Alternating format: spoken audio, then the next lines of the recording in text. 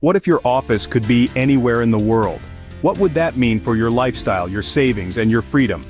Imagine for a moment the possibilities. Swapping your daily commute for a morning stroll on a tropical beach, trading the gray city skyline for the vibrant colors of a Moroccan market. This is not a pipe dream but a rising trend in the way we work, known as the digital nomad lifestyle. In the last decade, the rise of remote work has skyrocketed.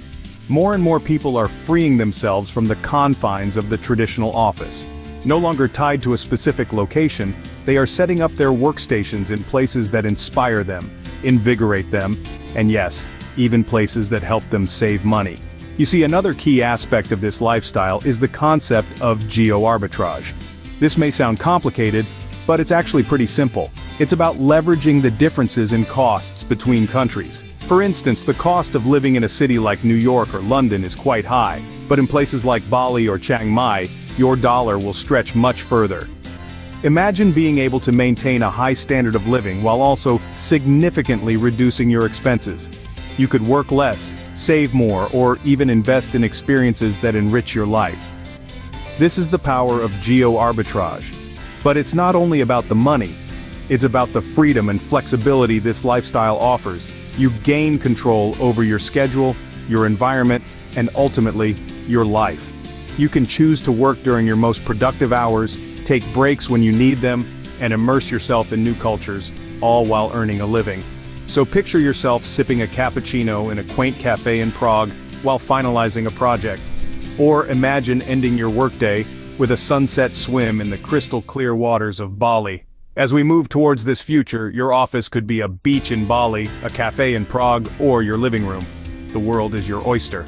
Ever wondered why your dollar seems to stretch further in some countries than others? Well, the answer lies in a concept called purchasing power parity, or PPP for short. It's a tool economists use to compare the buying power of different currencies. It's based on the idea that a dollar should buy the same amount in all countries. Now, we all know that's not really the case, right? In reality, the value of a dollar can vary widely from one place to another. That's why you might feel like a millionaire in one country and a pauper in another, all while spending the same amount of US dollars. So, let's talk about why that happens. A big part of it is the strength of the US dollar on the global market. The dollar is a powerhouse, considered one of the world's major reserve currencies. This means that many countries hold it in their foreign exchange reserves and use it for international transactions. This demand for the dollar helps to keep its value high. But there's more to it than just the strength of the dollar. The cost of goods and services in a country also plays a big role. Think about it this way. If a country's currency is weak compared to the dollar, and the cost of living is low, your dollar can buy a lot more there than it could back home. For instance, a cup of coffee might cost you $5 in New York, but in a city like Hanoi, Vietnam, you could get it for less than $1. That's your dollar stretching further, giving you more bang for your buck. This difference in purchasing power can be a huge advantage for people who work remotely and have the flexibility to live anywhere. If you're earning in dollars but spending in a currency that's weaker than the dollar, you're essentially getting a discount on everything you buy. So, while you're working remotely, why not make your dollar work harder for you? How much would it cost you to live comfortably in Thailand compared to San Francisco? That's a question more and more people are asking themselves as remote work becomes the norm. Let's start with rent. In San Francisco, one of the most expensive cities in the United States, you could easily pay upwards of $3,000 a month for a one-bedroom apartment. Now let's hop over to Thailand. In a city like Chiang Mai, a popular destination for digital nomads, that same one-bedroom apartment might cost you about $300. That's a tenth of the price. But it's not just about rent. The cost of food, another daily necessity, also varies greatly. In San Francisco, you might spend $15 for a simple meal. But in Thailand, a delicious fresh meal from a local market could cost you a mere $1 to $2. And then there's transportation. In the US, owning a car is often a necessity, and that comes with costs for insurance, maintenance, and gas. In many non-Western countries, public transportation is not only more prevalent, but it's also significantly cheaper. You might spend a few dollars for a taxi ride in Thailand, compared to the $20 or $30 you could spend for an Uber in San Francisco. Sure, there are other factors to consider like healthcare, entertainment, and lifestyle preferences. But the point is, when you crunch the numbers, the cost of living in non-Western countries can be significantly less than in Western ones. And remember, if your job is location independent, your income stays the same regardless of where you choose to live. That means not only can you afford a comfortable lifestyle in these less expensive countries, but you could potentially save more of your income too. So when you think about it, the question isn't really, how much would it cost you to live comfortably in Thailand compared to San Francisco? It's why wouldn't you want to live comfortably in Thailand instead of San Francisco? When your office is just a laptop, you have the freedom to choose a lower cost of living without sacrificing your income. Can you imagine immersing yourself in a different culture every few months while maintaining your job? Picture this. You're sitting in a quaint cafe in the heart of Paris, sipping on a fresh cup of café au lait as you draft your latest project report. Or perhaps you're lounging on a hammock in Bali, the sound of the ocean waves gently lapping against the shore as you join a conference call. This isn't a vacation, it's your everyday life, made possible by the freedom of remote work. Exploring the world isn't just about seeing new places. It's about experiencing different cultures, tasting exotic cuisines, and meeting people from all walks of life. It's about broadening your perspective and understanding how different, yet similar, we all are. When you travel internationally, you open yourself up to a whole new world of experiences. You learn to navigate unfamiliar cities, communicate in foreign languages, and adapt to different social norms. This not only enriches your personal life but also enhances your professional skills, such as problem solving, adaptability, and communication.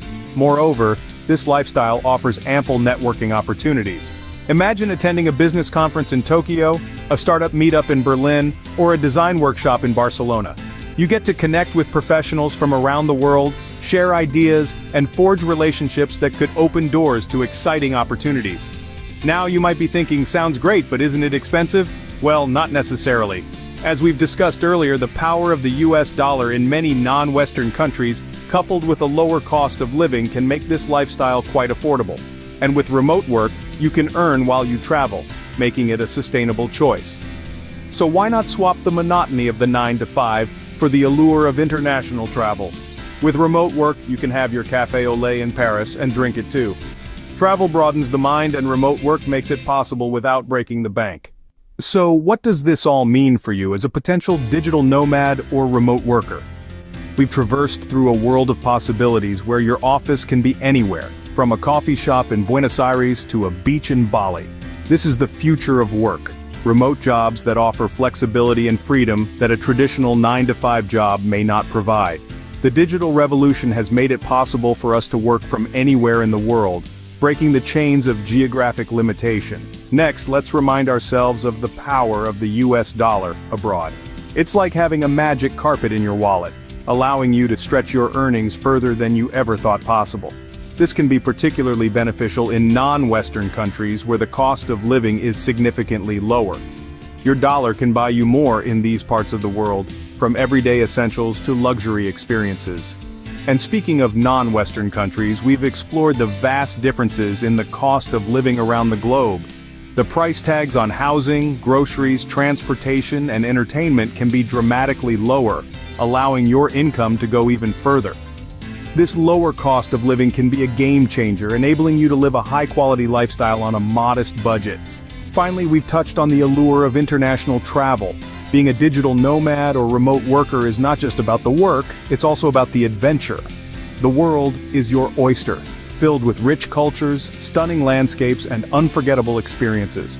Traveling internationally provides an opportunity to grow personally and professionally, to learn from diverse cultures and to create a lifestyle that is uniquely yours. So, by combining the flexibility of remote work, the power of the US dollar abroad, the lower cost of living in non-Western countries, and the excitement of international travel, you can create a lifestyle of freedom and flexibility that is tailored to you. The future of work is here, and it's giving us the chance to redefine what a normal lifestyle looks like. Are you ready to seize it? If you enjoyed this video, please like, share, and comment. Don't forget to subscribe to the channel and hit the notification bell to keep up with the latest content.